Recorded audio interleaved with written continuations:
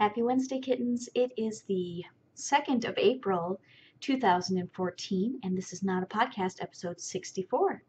Hi, I'm your host, Amanda. You can find me on Ravelry as Wit or as So Nitpicky on Plurk, Twitter, Instagram, Pinterest, and on YouTube. The podcast is also available on iTunes under, I believe it is So Nitpicky Videocast, if you would prefer to watch it there. So we've done the welcomes. I had a quick thank you for Helper118 on iTunes. Thank you so much for giving me the star review. I appreciate it, and I suggest to any of you who are iTunes watchers to make sure to give some love to all of your favorite podcasts by reviewing them. So let's see, week in review. It's actually been a very quiet week. I don't have too much to say about it. It's been very busy and gone quickly yet slowly at the same time, which is always funny when those things happen. And today is my husband's birthday, so I'm a little rushed. I have been making chili and I'm about to go make cake as soon as I'm done with this. And I've just been running around and doing lots of little things, trying to get ready for when he comes home. One of those things about being an adult is you don't take your birthday off, so he's at work, and I am here just doing my normal thing today. Let's see. The only other thing I could mention is I'm actually wearing a hand knit today, a very old one, in fact, I finished it in December 2007. This is one of the first sweaters I ever knit. This is one that was for my husband, and it's very large on me, but it's a chilly day and I felt like wearing something that's similar to a sweatshirt, and this fits the bill. This was the Manly Maze pattern from No Sheep for You. I was a bad podcaster. I did not write down all the information. And this was one of the very first things I knit. I learned how to knit in May 2007. And I very quickly moved on to tackling big projects because that's the kind of crafter that I am. When I first learned how to quilt, I went immediately from reading in theory to a queen-sized sawtooth star bed quilt, which is the one that I refer to from time to time as the Franken quilt. It didn't go the best, and this sweater has definitely seen better days, and it's not the best constructed either. It was knit in Knit Picks Swish DK in a couple different colorways. The gauge is a little loose on it. It never quite fit my husband properly. The arms were too short. The body was a little bit too short. And it's just funny looking at things like my make ones now and seeing how messy they were, that they slightly gape. They almost look like eyelets. And this sweater has definitely pilled and not worn the best, but it's still comfortable and it keeps me warm, so I'm wearing it today. I have a quick little finished object for you that I buried under everything else. This week I decided that I needed some more dishcloths, and I had found a random skein of, lily sugar and cream that was hiding in my stash. So I quickly banged out a couple of Grandma's favorite dishcloths, which I have not woven the ends into because I'm lazy like that. And these took me, I think, for the two of them together, 3, maybe 4 hours. I love dishcloths as instant gratification knitting, and they are so simple to do. You can find this pattern in many forms on the internet. It's a very popular pattern. It's very common. My mother-in-law originally gave me a written out version of this not too long after I had started knitting. Probably actually the same trip when I finished this sweater at her house in December of 2007, and yeah, she shared that with me, and I've used it several times since then, and I'm finally trying to get my husband to get on board with the knitted dishcloth thing. Sorry, the words not coming out of the mouth today. So we'll just, we'll keep moving on. I'm not going to dwell on it too much. I do have quite a few works in progress. The first one is the Modern Log Cabin Blanket by Kay Gardner and Anne Shane of Mason-Dixon Knitting. It was so large that I'm not going to show it to you live. I took a video the other day of it.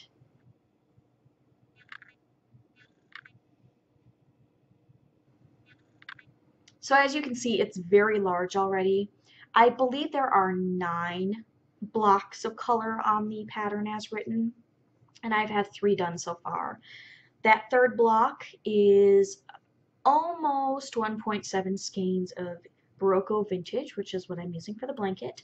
That pink color is fondant, and that was a colorway I picked up to try to make the blanket a little bit more like my daughter and a little bit less like leftovers from my son's blanket.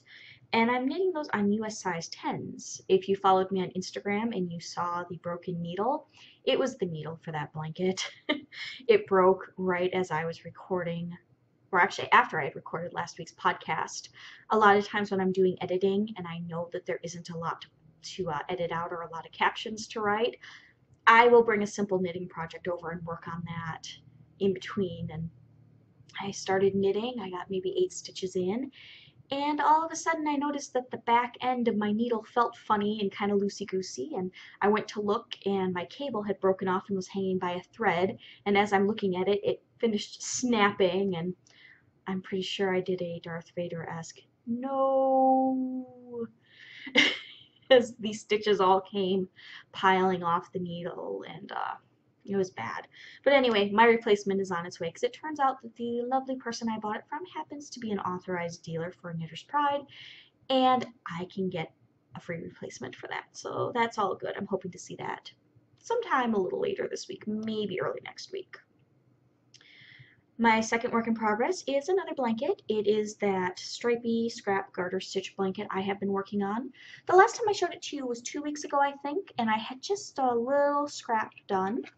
I am working on a thinner piece. I'm going to try not to clink too many needles around here. I got a pile of them. Sorry. And yeah, I've gotten quite a bit more done since the last time I talked to you guys. I think last time I was about here, and I'm just doing really long strips with the gray, which this is 2 skeins, 2 strands held together of Knit Picks palette. This is, I think, the marble colorway. And I did a little bit of the leftovers from my daughter's blanket into that, and I am back to more gray. I'm not sure how far I'm going to go before I put in another color, but I'd say I'm about 1/3 of the way, maybe pushing into halfway done with this strip. I've been knitting this blanket on US size 9s, and I'm just using various leftovers of worsted weight, sometimes something a little thicker like Aran weight. There's some DKs in there, and then I have a bunch of fingering weights that I'm holding double to get roughly a worsted weight. It's been a great way to use up a lot of little scrappies. It's very colorful, and while I'm not a fan of palette by itself, palette doubled up is actually quite lovely and squishy. And I have a lot of palette that needs using up that I've picked up over the years in various kits, or I thought I was going to do things like colorwork mittens and they didn't pan out, so it'll be good for using those up. Let's see. Also this week I did a little bit of work on my Frisson shawl, which is by Brittany Wilson. I am doing this as a casual knit along with Kate over at Stitch Addiction. Tripping over words again today. Trying not to make too much noise, and my needle's stuck in my lace. Okay, so the last time I showed this to you, I was on point 7, which I marked out with this cute little dinosaur stitch marker, and I did 2 more points to get to point 9. Kate has since gotten her yarn for hers and should be catching up with me pretty soon here, so I'll probably pick up on the pace a little bit. I didn't want to get too far ahead of her because it's not a competitive knit along, but it is a friendly one. And yeah, it's looking good so far. I believe the pattern as written has 13 points, and I'm thinking because of the sheer amount of yarn I have left, I may end up adding some additional ones if I think that the shawl is not big enough after 13. Oh goodness, my desk is just full of stuff you can't see here, and I'm trying to find a place to set this. There we go. And one last thing, I pulled my April Personal Sock Club yarn a few days ago and recorded it with my daughter doing it, so I'm going to put that in here.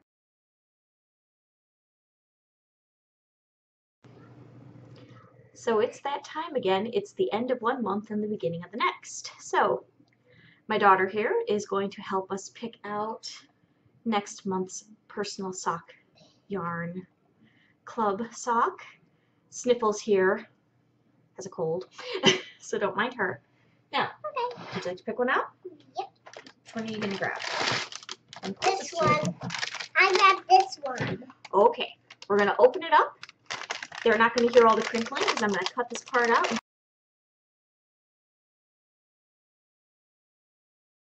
Okay, so now, moment of truth. What do we have? Ooh. Oh, it's the socks for you and your brother. Hey, I like this one. Yeah, I kind of figured in. That one is for your brother. Yeah. Oh, and Mommy's treat this month is particularly good. What is it? Justin's organic peanut butter cups. Mommy likes those. Ooh. All right, so in the month of April, I am going to be knitting a couple pairs of kid socks. Yay. Yay! What do we say now? Bye.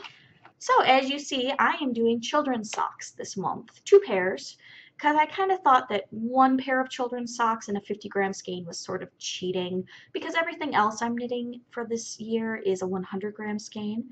So as you saw, I pulled building blocks for my son, and I pulled sugar violets for my daughter. And the plan for these is to do 2 toe-up tube socks for each of them and see how they wear. I have knit socks for both of my children that have had gussets and heel flaps on them, and they have both outgrown their socks so quickly that the amount of effort that was put into them just wasn't worth it. So I've decided to try tube socks, and so far I have just this. I knit on it during like 1 episode of X-Files last night. That's the show my husband and I have just restarted now.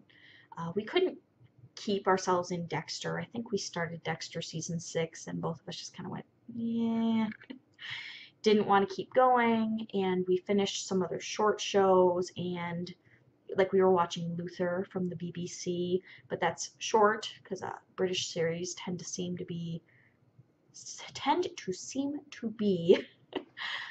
like 6 episodes long. There'll be longer durations but a shorter season. And we decided we needed something to restart. So we decided the X-Files because there's 9 seasons of it. And we haven't decided how we feel about that. When the X-Files first came out, I was 11 years old and I watched it when it first came out. And I thought it was really creepy and it was an awesome show. And I think at some point I had to stop watching it because I have a very overactive imagination, and I was getting genuinely creeped out by the show to the point that I was jumpy and having problems sleeping, so I had to stop. And watching it now, it feels so dated and it's kind of ridiculous versus intriguing anymore. And as an adult, I've noticed all these plot holes and things that as a child, it didn't bother me. But as an adult, I'm looking at it and going, well, that was a sloppy way to end that, or that was really lazy writing on their part. I kind of wish that the X-Files could be redone and do it more in the style, as I was mentioning, like BBC shows, where instead of having 23, 26 episodes, it would have been a 6 or an 8 episode per series show and made them like an hour and a half long a piece, written them out a bit better, developed the plot lines better, explained things a little better. It could have been really awesome. So for now, we're watching it more for the cheese factor than anything and just kind of going, well, that didn't make much sense. Like we just finished the one with the Amish. I think they were supposed to be alien people who apparently kill you by having intercourse with you. It was weird. And they never fully explained what was going on or why. It was just, oh, these people are kind of weird. Oh, yep, the aliens came and took them. And apparently they had looked the same since the 1930s. So I think they were aliens. I don't know. And I digress because this is a knitting show, not discussing weird TV from the early to mid-90s show. But anyway, I just did my usual Turkish cast on. I did 12 stitches. And unlike my socks where I make the rounded toes, I start off with increasing really fast and then slowly going to an every other round increase. I just did every other round increases to 28 stitches per needle for my son because my son has very wide, long feet.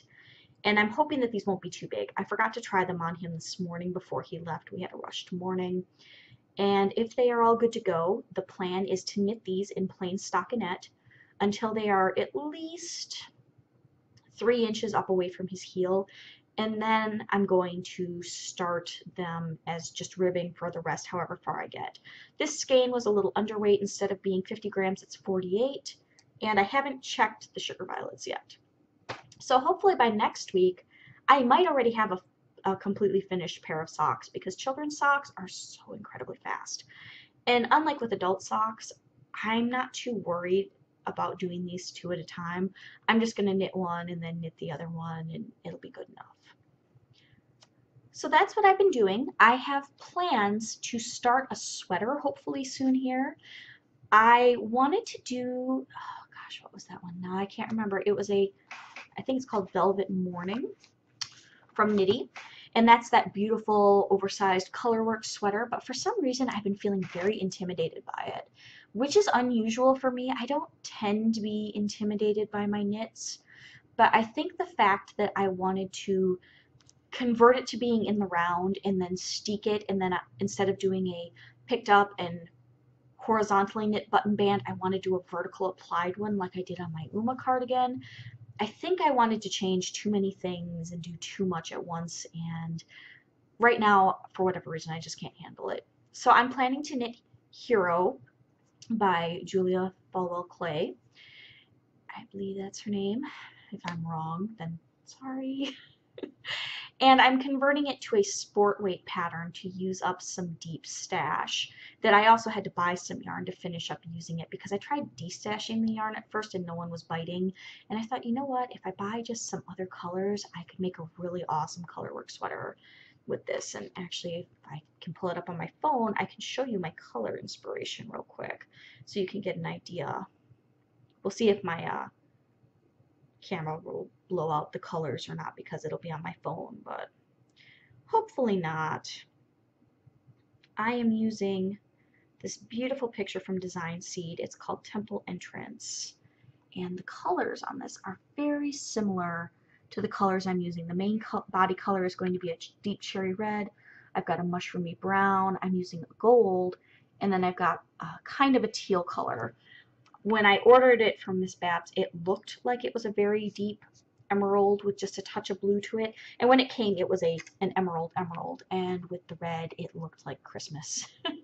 Which could be a good thing if that's what I was going for, but I wasn't. So I overdyed it with a bunch of blue, and now it's an extremely bright teal color, which I already know my camera is going to hate when I do finally show it. So I'm going to do that. And then I'm doing another knit along with Kate's group over in Stitch Addiction, where she is doing a shawl knit along starting this month.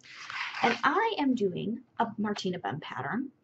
I have done Hitchhiker 4 times now, and I've decided to use another one from the collection that I purchased called Trillion.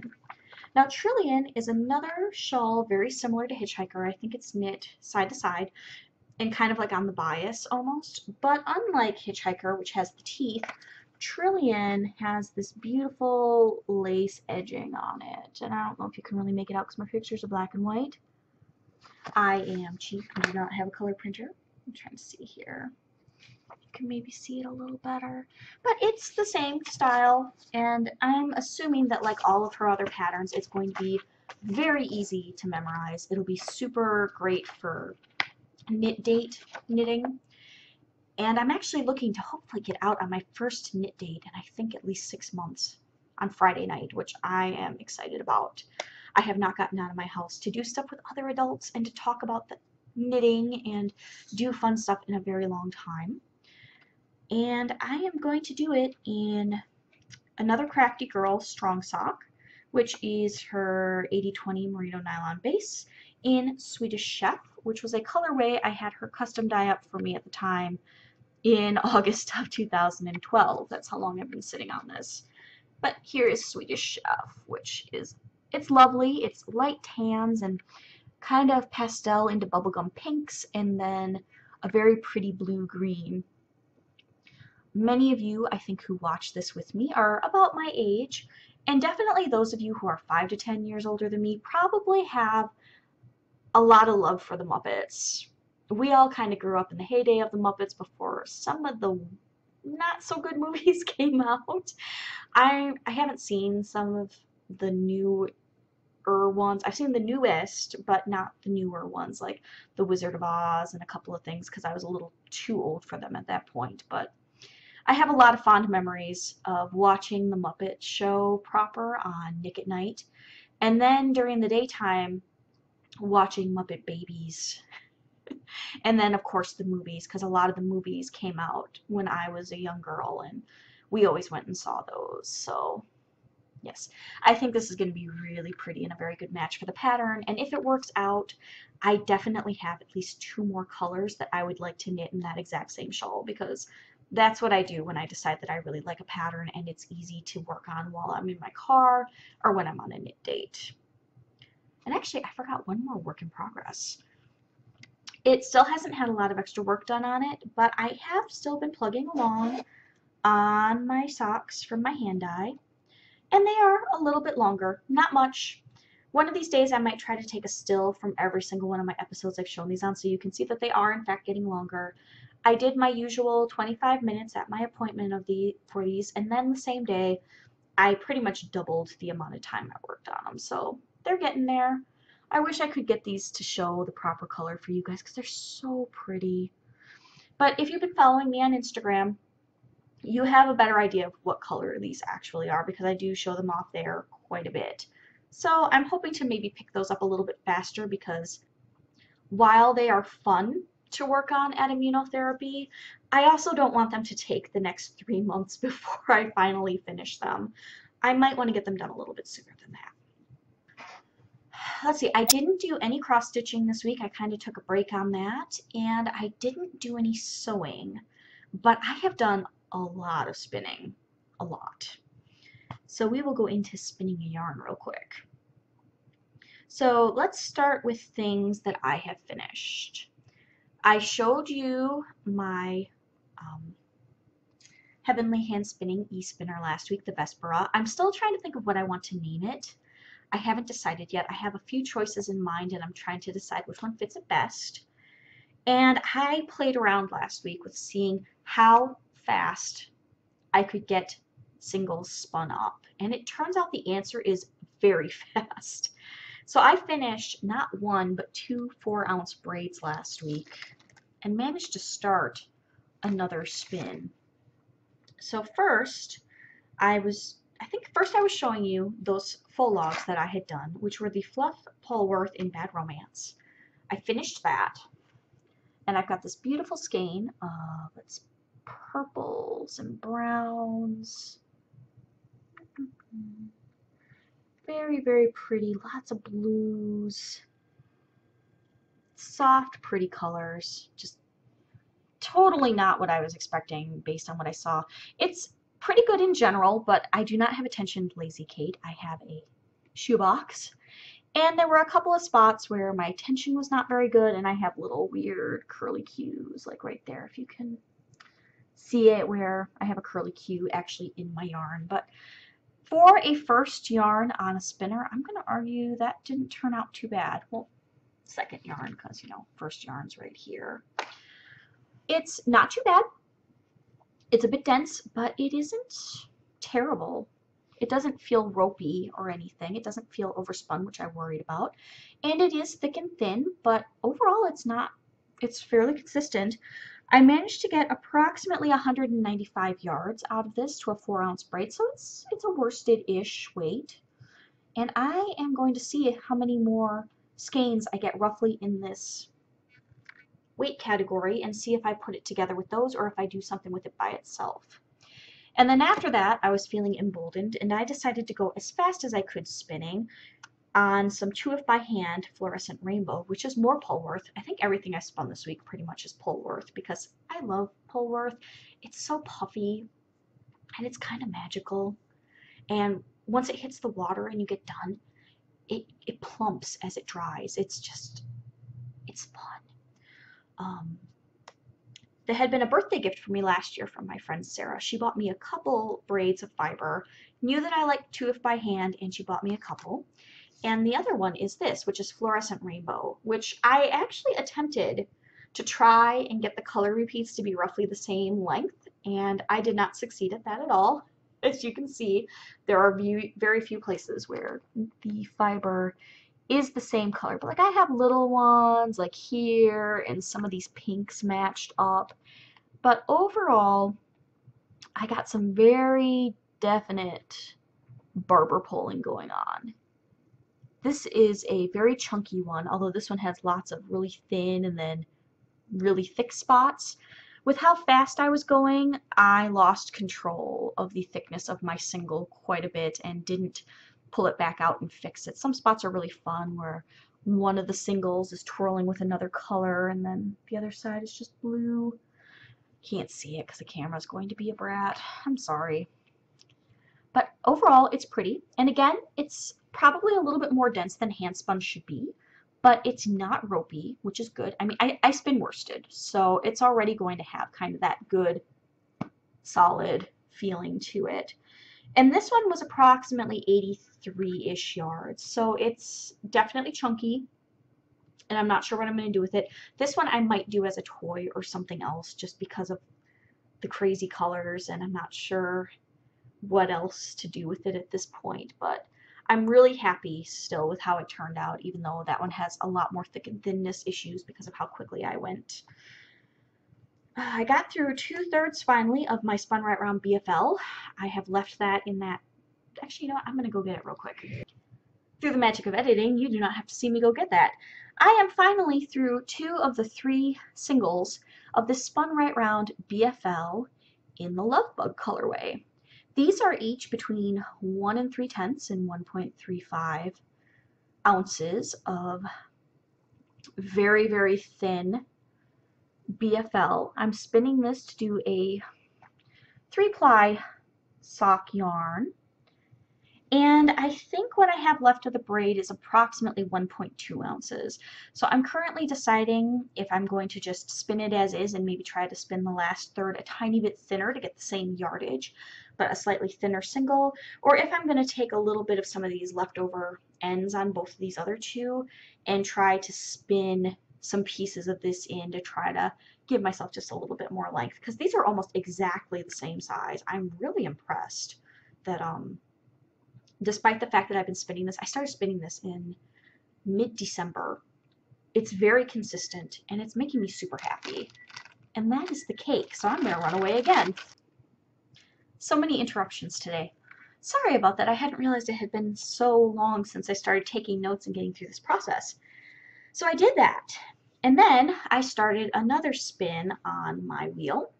And I am using leftovers of some more spun right round. This time it's Polworth base in the licorice and glow sticks colorway.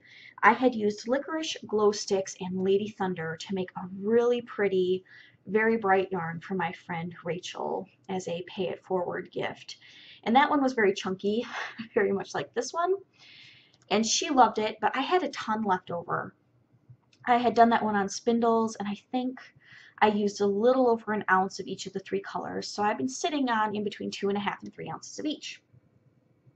So I've been spinning licorice, which is what I did for the last few days, and it is a hot pink, bright blue green, and charcoal gray colorway. I don't know how much exactly was here. I've just been taking strips and making sure to pre-draft it.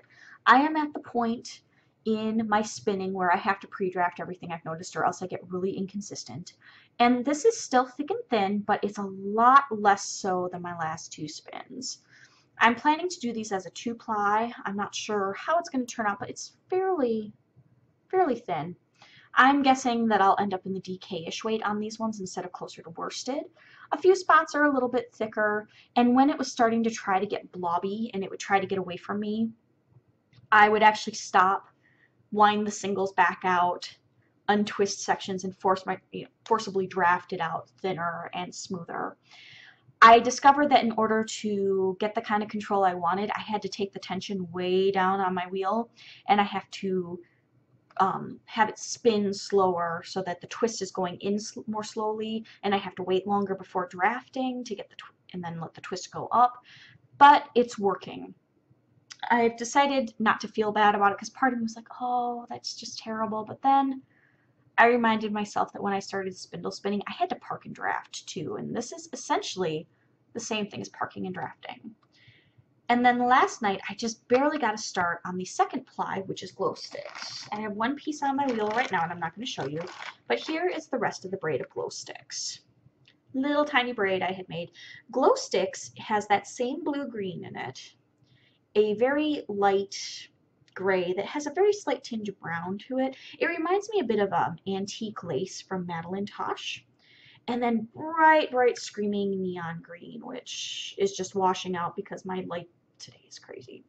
But it's beautiful. And the two of them together are just so pretty that I think they're going to go really, really well together and make a really bright, very fun yarn. So I've been working on that, and I'm hoping to have that all done and maybe even plied and finished by the time I record next week. I think it could definitely happen, especially if I spend at least a half an hour each day. I found that it's a lot of fun to watch podcasts out at my computer again because I have my Vespera set up right next to me on now I'm stuttering, on a filing cabinet that's on casters, and then I can sit in my chair here and turn and spin and watch and listen to a podcast at the same time, which has been a lot of fun. So I'm very excited about that. And then after that's done, I did another full log preparation for that second skein of Polworth that my friend Sarah gave me, which was 2F by hand Polworth in periwinkle. And I have it split into two roughly 2-ounce bags again. Crazy how fluffy it gets when you take it. And I'll make sure to link again to Sherilyn's tutorial on how to do these. And yeah, I'm really excited. The colorway looked really consistently purple when it was in the braid, and then when I opened it up, I found all these amazing colors inside. Again, my Instagram, if you look, there were spots that looked like Twilight Sparkle. There was bright pink in there, and there was a lot of green, and there's just these crazy amounts of color.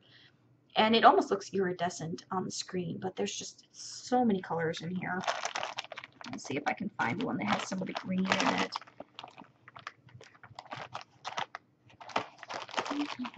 But yeah, kind of Twilight Sparkle-ish. Camera's reading it as very dark blue, but there's blue and purple and pink and just so many amazing colors. They're all different. They're soft.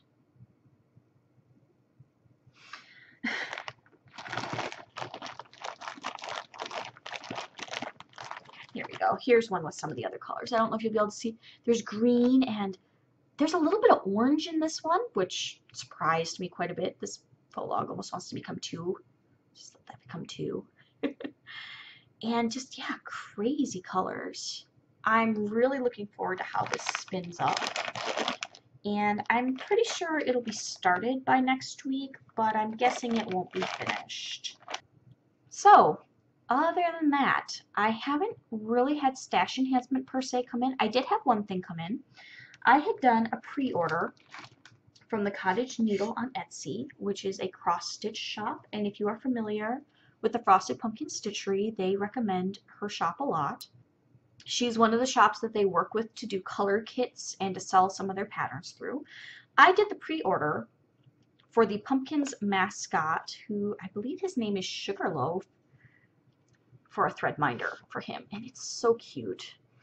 Thread minders are a way for you to keep out just the strands of your thread and keep them on a thing that's handy at all times instead of winding and rewinding like I do. I believe this holds 12. This holds 12 different colors, which works really, really well. It's slick. And that's all I have for you guys today. It's been interesting. I've been trying not to talk about the weather too much, but we've been up and down again and had a bunch of snow dump. What was it? Over the weekend? And then it's been melting again, and everywhere that there's grass right now is a mud pit. It's interesting. But it's starting to get warmer and it looks like spring. And I know for a fact that it's spring because my dog is now shedding like crazy and blowing her coat. It's always something. So, I hope you are all having a great start to your April, and I will talk to you next week. Have a lovely day, kittens. Bye.